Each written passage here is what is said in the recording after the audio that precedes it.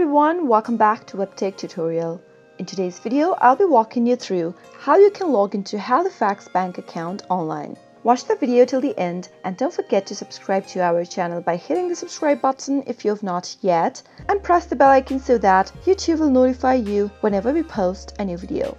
Halifax, known as Halifax Building Society, and is a British banking brand operating as a trading division of Bank of Scotland. If you'd like to log into one of your Halifax accounts online, then keep watching the video till the end without skipping. Now let's move on. Click open a web browser. You can open any web browser you want. Let me go ahead and click on my Google Chrome web browser. Once it opens, go to the top of the screen and type in a URL www.halifax.co.uk and press the enter on your keyboard. Now, once you reach to the official website, you can go ahead and click on the sign in button in order to log into your account. But if you don't have an account yet and you'd like to register yourself to a new one, click on the register button right next to it. Follow the instructions and type in your details in order to continue creating an account. Once you have an account, you can click on the sign in button at the upper right from this home page, and on the next page you can go ahead and enter your username and your password that is associated with your account and quickly log in. Start by typing in your username and move on to the next field and type in your password for your account. Make sure to enter the correct password while logging into your account if you want to log in without any kind of a problem.